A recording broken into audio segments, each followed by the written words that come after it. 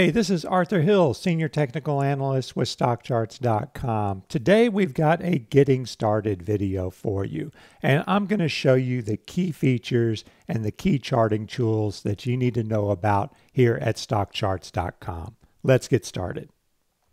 So I'm here on the home page, and this is the home page that you will see if you are not logged into your StockCharts account. And at the top, you can see the different sections available with links on those tabs.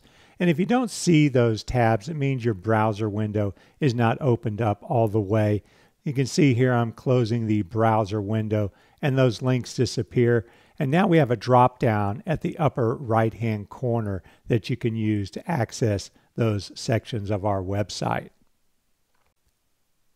Now you can get started charting right away very easily. At the top of every web page you have a symbol entry box, and here I'm just going to enter QQQ, and you can see the default is for a sharp chart, but I can open that drop down to select a number of other charting options. And I'll stick with sharp chart. Click go when you're ready and you will get a sharp chart for QQQ.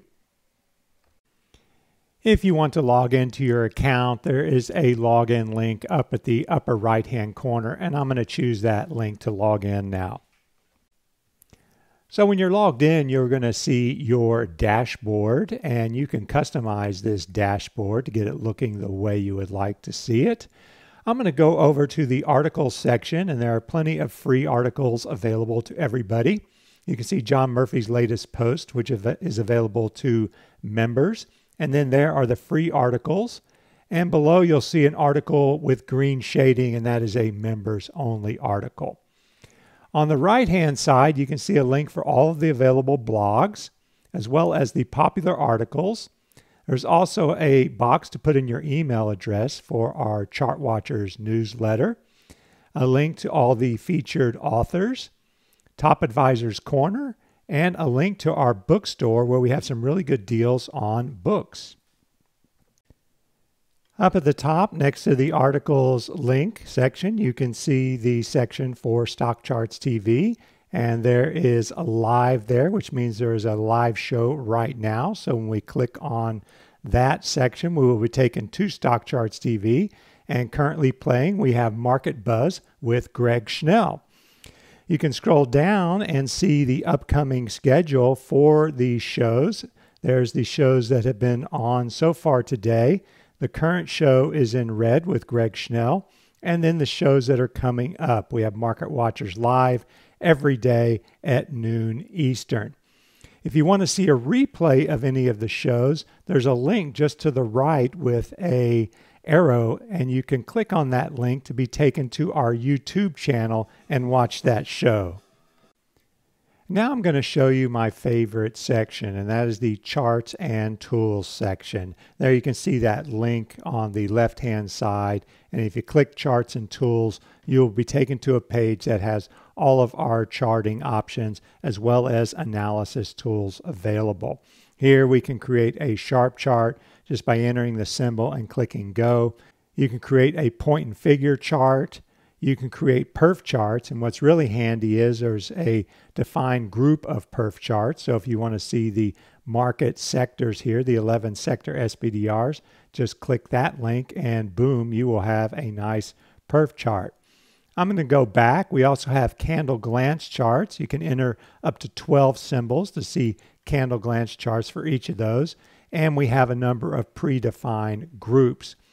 A little bit further down, we have our seasonality charts. So if you want to know how SPY has performed over a given period, you can use that seasonality chart. Again, I'm going to go back. We have gallery charts, which show you different time frames on one web page. We have market carpets, and we have relative rotation graphs, which are very handy for identifying leading and lagging sectors.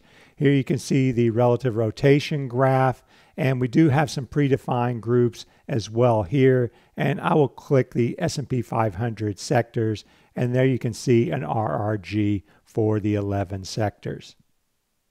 Now returning to the Charts and Tools page, there's a link for the dynamic yield curve, And then just below, you're going to see links for our summary pages, market summary, sector summary if you want to see which stocks are in which sectors, our scooter reports to look for stocks that are outperforming or ETFs that are outperforming. If I click that link, I'm going to get the scooter reports for large cap stocks. And you can see the strongest ones are at the top. You can click any of these column headings to sort. So now I've got the weakest ones at the top. Now all the tools that I just showed you are available for free. And just below this section, you can see we have the member tools that are available for members of StockCharts. We have the advanced scan workbench where you can write scans. You can also set alerts for when a price level triggers or a signal triggers on an indicator. And there's the alert workbench. And you can also create your own user-defined indexes. And of course, StockCharts is all about creating great charts. And you can easily do that with our SharpCharts workbench. So here I am, I've got a simple bar chart of QQQ, but I can easily customize this with the kind of bars and indicators that I would like. So I'm going to move to candlesticks. I can change the color. The up candlesticks will be black, and I want the down candlesticks to be red. I'm going to go ahead and add volume separate, and I'm going to change that to a log scale. And then for overlays, I'm going to add the Ichimoku cloud. And for indicators, I'm going to add good old MACD. And once you're done customizing that chart to your satisfaction, just click Update, and you will see your indicators on that Sharp chart. StockCharts members can also save this chart to their chart list. Here I am in my chart list. Just click Save As, and I'll entitle that QQQ Daily Candlesticks. Click Add New, and that will now be in your chart list, and you can even annotate that and then save those annotations. And finally, if there's an indicator that you need to know about, you can read all about it in our ChartSchool. There's a link for the ChartSchool at the top, and then you can scroll down the table of contents to find technical indicators, market analysis, and there are more links to help you with SharpCharts, chart notes, perf charts, and then other articles for scanning and other resources available here.